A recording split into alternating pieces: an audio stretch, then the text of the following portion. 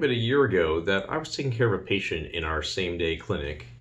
He was in his late 30s, otherwise generally pretty healthy. Said he had some blood in his stool. And I told him, oh, it's probably just some hemorrhoids, no big deal. He further told me, well, I've also lost a good 10 pounds of weight in the past year. And I thought, well, that's more concerning. I want to do some basic tests here, but I'm going to want you to see our GI, our stomach specialist, so they can do a colonoscopy just to be thorough in our evaluation. So he proceeds to go ahead and do that, but ultimately isn't able to get an appointment for 3 months. Finally does get that, gets his colonoscopy done to find that he has stage 3 colon cancer and had been sitting on it for months this whole time. Just bad on so many levels.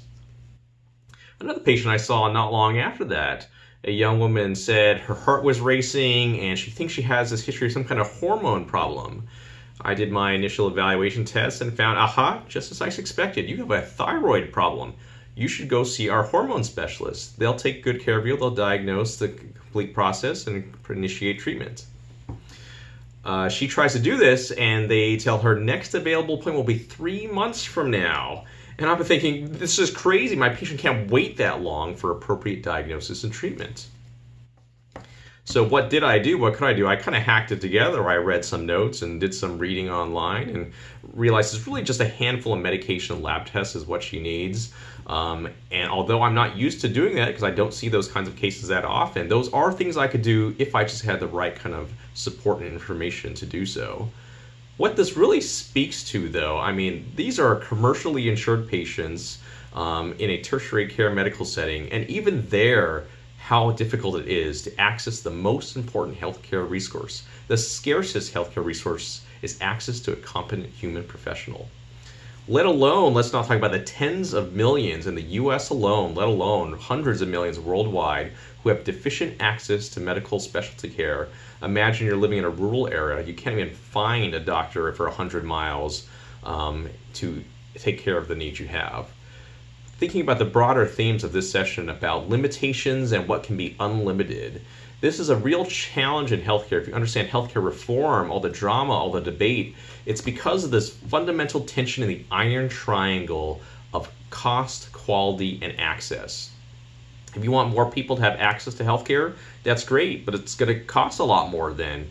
If you don't have the budget to spend more, well, then you have to limit some of the services you offer. You don't want any limitations? Well, then how can we get it to everybody? Anytime you try to help by pulling in one direction of one of these ends of the iron triangle, just be aware that you have almost certainly broken something on the other side.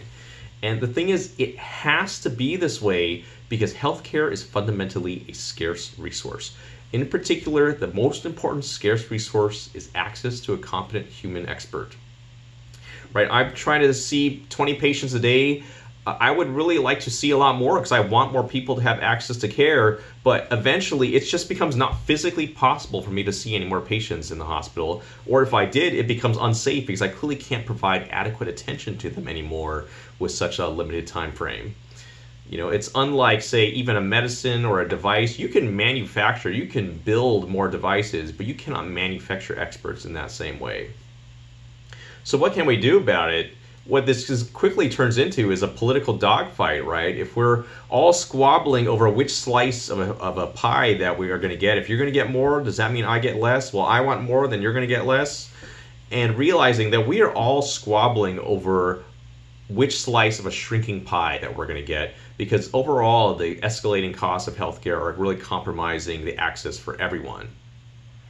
So either we have dogfights over that, or the optimistic approach that I would like to take is there's really basically only two approaches you can break out of this cycle. One is that you systematically identify and eliminate sources of inefficiencies like fraud, waste, and abuse.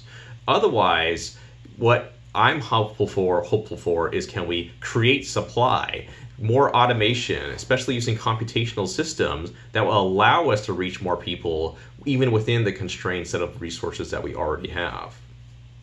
So what does this mean? Does this mean I'm trying to build AI systems to replace doctors or something like this? You know, Warner Slack has a very famous quote that any doctor that can be replaced by a computer should be replaced by a computer.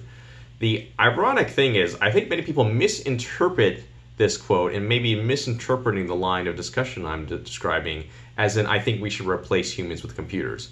The point of this commentary is actually to make the point that a good human cannot be replaced by a computer. The kind of function, the kind of values, the kind of reasoning, the kind of perception, the kind of empathy we can provide, really you cannot replace that with a computer.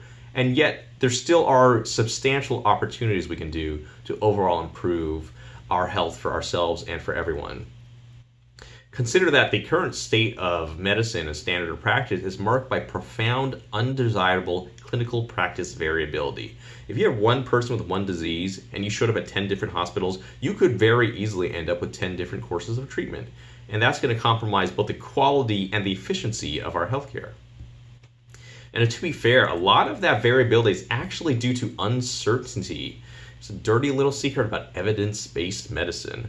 For the vast majority of medical decisions we make, there is no good evidence to tell us exactly what to do.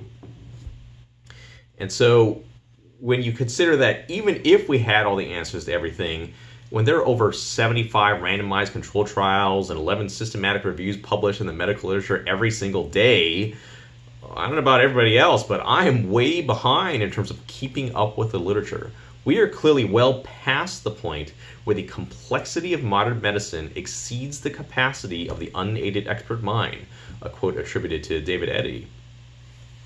So with that in mind then, well, what are we supposed to do about that?